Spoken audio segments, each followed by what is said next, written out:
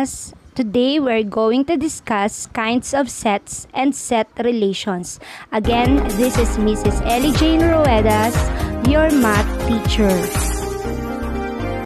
But before we start with our new topic, let's have first a short recall.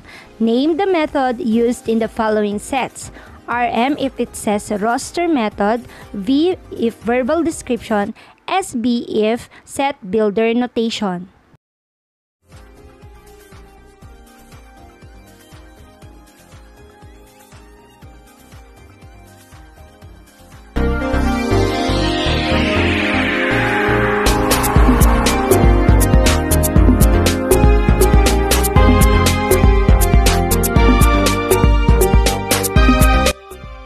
Let's check.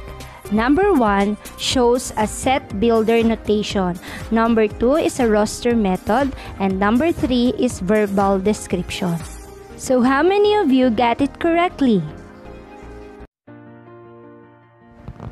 For today's objectives, we are going to determine kinds of sets and set relations.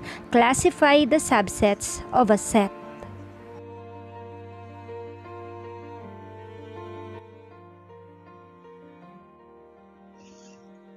Consider the diagram below.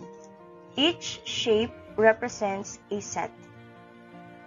Note that although there are no elements shown inside each shape, we can still identify how the sets are related to each other. Notice that set B and set C is inside set A. Ibig sabihin, lahat ng elements ni B at C ay elements din ni A. While set D is placed outside set A. What does it mean? Very good. Lahat ng elements ni set D ay wala kay set A. First term na related kay set ay si empty set or null set. From the word empty, it is a set with no element. And the symbol for empty set is this one. Let's have an example. Set A contains mother, father, sister, and brother. Set B contains no elements. So in this case, set B is an example of an empty set.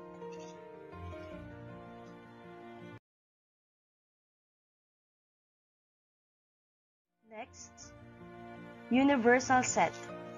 Universal set is a set that contains all elements under consideration.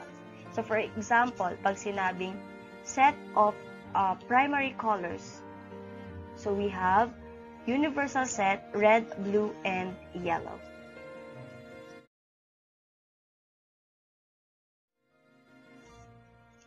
Cardinality of sets. When we say cardinality, we're talking about the number of elements in the set. At ang symbol ng cardinality ay ito. Small letter N, then we have a quantity, then we have the set, kung ano man yung set na given. Find the cardinality of the following sets. So we have set E, the elements are weekends. So what is the cardinality? Of course, 2, because we only have 2 weekends, the Saturday and Sunday. Number 2, set R, colors of a rainbow. So find the cardinality. Very good. 7. Because we have 7 colors of a rainbow. And now let's try. Find the cardinality of the following sets. Number 1, J contains the letters from the word Mississippi. Set A contains the months of a year that starts with J. Number 3, set N are the Mobile Legend ranks. Set E has elements S, A, F, E.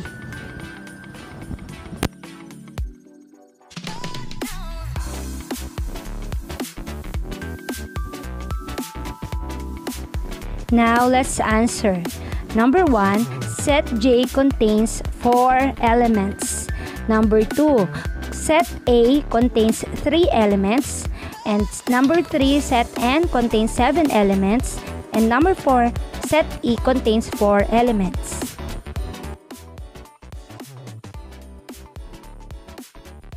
Let us identify the difference between finite set and infinite set.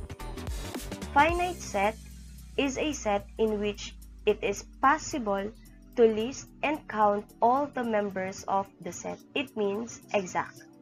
When we say infinite set, it is a set in which it is not possible to list and count all the members of the set. Continuous.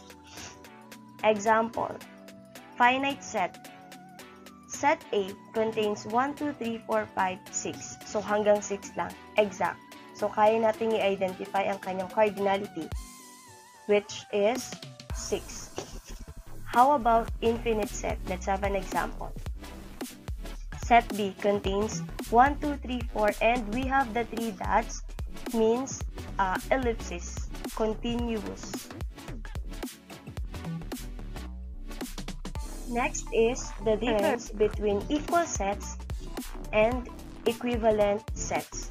When we say equal sets, it is a set that contain exactly the same elements. When we say equivalent sets, sets that contains exactly the same number of elements. So this one is the symbol for equal and this one is the symbol for equivalent.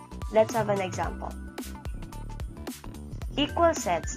Set A contains an element CAR, set B contains an element ARC. Set A and set B are equal sets because they have exactly the same elements. Kahit pagkaiba ang position, as long as same ang kanyang elements, yun ay equal. Next is an example of equivalent sets.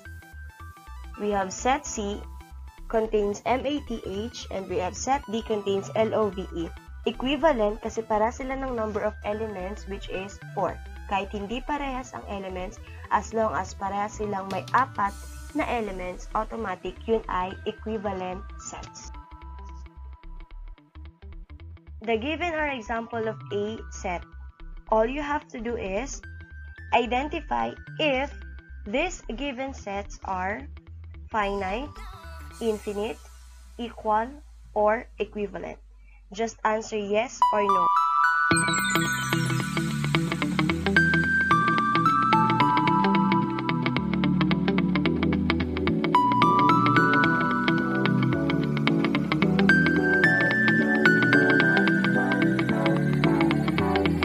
F4 and Blackpink.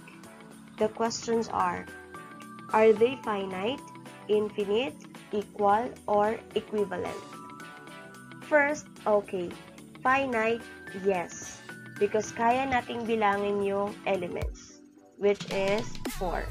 How about infinite? Of course, no. Next, are they equal? No. Kasi yung F4 lalaki, yung Blackpink naman ay babae. Next, are they equivalent? Of course, yes. Kasi ang F4 contains 4 members at ang Blackpink ay 4 members. Set A is a subset of set B if and only if every element in A is also an element in B. So, lahat ng element ni A dapat ay nasa B. So, this will be the symbol for subsets. Example. Set A contains A, B, C. Set B contains A, B, C, and D. So we can say that A is a subset of B. Dahil lahat ng elements ni A makikita kay B. Proper subset. Set A is a proper subset of set B if there is at least one element in B not contained in A. So dapat may element si B na wala si A. This will be the symbol for proper subset na wala lang yung bar sa baba. Example. Set A contains ABC, set B contains ABC and D. So we can say that A is a proper subset of B because all elements in A nasa B. At the same time, may element si B na wala si A, which is letter D. But B is not a proper subset of A. Balikan natin yung example kanina. So here, we can say that B is a subset of A. And C is also a subset of A. But D is not a subset of A.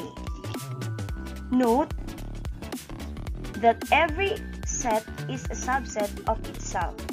Bawat set ay subset ng kanyang sarili. Empty set is a subset of every set. Lahat ng set ay subset ang empty set.